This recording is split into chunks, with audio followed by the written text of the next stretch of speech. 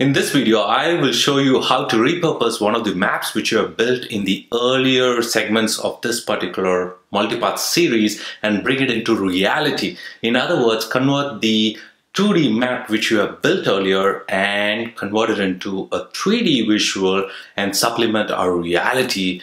In other words, augmented reality. Let's get started. In one of the previous videos, you built this map, this application right in front of you, which is also deployed at issfinder.herokuapp.com. Now, for those of you who are unaware, this video is part of a multi-part series in which I talk about how to create maps with GeoJSON, what are raster tiles, how to build maps with raster tiles, what are vector tiles, and how to build maps with vector tiles. And finally, I also talk about what are the latest libraries, mapping libraries out there, which is JavaScript related. And finally, this is the final video where I talk about how to repurpose one of the maps which we built in the previous videos, and how to supplement our reality. Alright, so with that, let's get started with this video. So a quick recap with ISS Finder. What we basically did was we used map.js to render the map, and then we also have our Express application running in the backend to serve all our the location of ISS coordinates in GeoJSON format.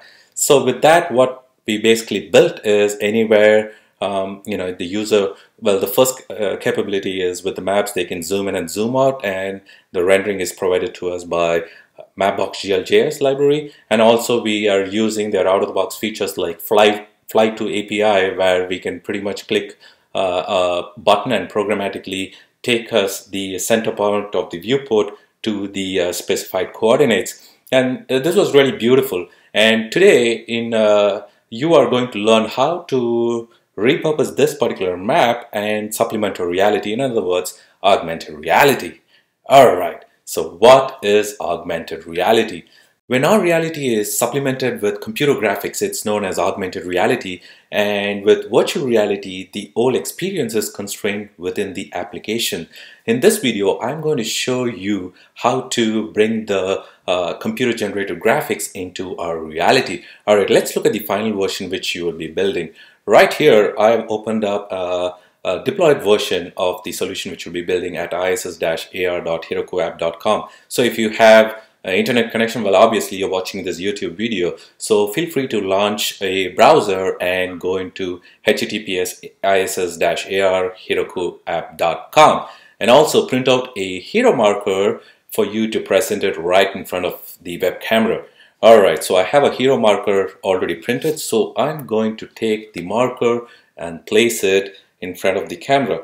Alright, look at that. So here is the map which we built in the previous videos, with map.js. And what I've pretty much done is I've taken a snapshot of the canvas element and overlaid it as a texture on top of a 3D sphere. Alright, and all of the information about the altitude, velocity, footprint, timestamp of the ISS satellite is displayed as a pane entity onto the left of the map.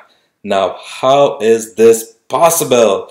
People, augmented reality is coming to every person's doorsteps right now. And especially right now with JavaScript everywhere, it's really easy for us to tap into those OSS modules which are going to use AR.js, a brand new library, augmented reality library, a JavaScript library built by Jeremy, and repurpose one of the maps which we built in our earlier videos. Alright, so what is AR.js? Now, I should tell you, AR.js is not a standalone library giving us all the goodness. It's actually standing on top of a lot of giants. It's a wrapper on top of A-Frame and Babylon.js to supplement our reality with the 3D graphics which we generated with these core libraries such as A-Frame and Babylon.js. Now, what is A-Frame? A-Frame is a framework on top of three.js. What is three.js? Well, it is a JavaScript library for 3D models. I will leave a link in the description box below about each of these frameworks, so feel free to launch them into a different tab and read about it and get yourself familiar of their offerings and their APIs. Alright, so today what we're going to do is we are going to use the A-frame wrapper. Now why are we using A-frame? Well, A-frame is actually pretty nice. It provides us a declarative way for creating all these elements. And not only that, it basically gives us the primitives as well, like box, a cylinder, a cone. I mean, instead of you creating these models over and over again, see, they don't want you to reinvent the wheel. Well, at times, if you really want to reinvent something, or if you wanted to create something from scratch, they have documentation available for you to create your own, a component and exposes it in a declarative way. All right. So, first thing first, let's look at the implementation. Onto your left, you have index.html, and as you can see, I have a Mapbox.js library. It's pretty much what I've done is I've used the base project from our previous videos where we talked about Mapbox.js, and then I'm just added more another library which is AR.js, and also the A-frame dash AR, the wrapper as well as the core API to provide and create this particular augmented reality. All right, so onto your left you have vendor A-frame, so that's the A-frame library, and then you also have the A-frame dash AR, that's the AR binding for it. And the first thing, you have a scene. So a scene, a camera, anchor, entity, these concepts actually stem from A-frame. Now what we do is for AR, we basically provide this attribute and we say AR.js equals to tracking method best. I'll leave a link to the AR.js documentation, so feel free to check it out. All right, now after setting that, what it basically does is since AR.js is a marker-based augmented reality library, there are presets. Like for example, right now the default marker is a hero marker, which I just showed you moments ago. There is also kanji marker, and there are multiple markers out of the box provided, which is provided out of the box. And you can also generate your own marker. I will also leave a link in the description box below on how to create your own marker and kind of point it to the scene which you will be creating with A-frame. All right, so over here what I've basically done is I've created a details entity, the pane on the left, and a sphere.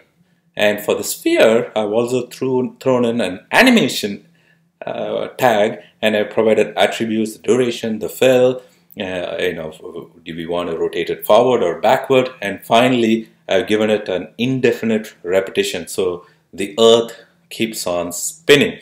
Then now that's all it takes. So since we're using AR, which is a A-frame wrapper, we are basically creating our computer graphics in a declarative fashion. And since we're using AR.js, we present a marker, and AR.js basically looks at it and takes the computer graphics which we generated declaratively and supplements a reality. Here comes the most important part. Now, when the Mapbox.js map loads, like I've talked before, we can actually listen on the load events which are generated on top of the map instance for post-processing. I've exactly done that right here. So I'm looking for the load. So whenever the map is loaded, I'll go fetch the canvas element and get a PNG version of the canvas, and then I basically set the 3D sphere with an attribute source equals to image. So that's about it. Those 4 lines, those are the magic does to provide augmented reality. All right, and also like I spoke about earlier, with animation, you basically put it as a nested tag to the sphere, and then the sphere starts to spin. That's about it, guys, and with that we were able to generate this augmented reality. If you're into augmented reality or you're just trying to poke around with what's out there, I highly recommend that you go check out AR.js built by Jeremy. Alright guys, that brings us to the end of this video. I will see you all in the next video.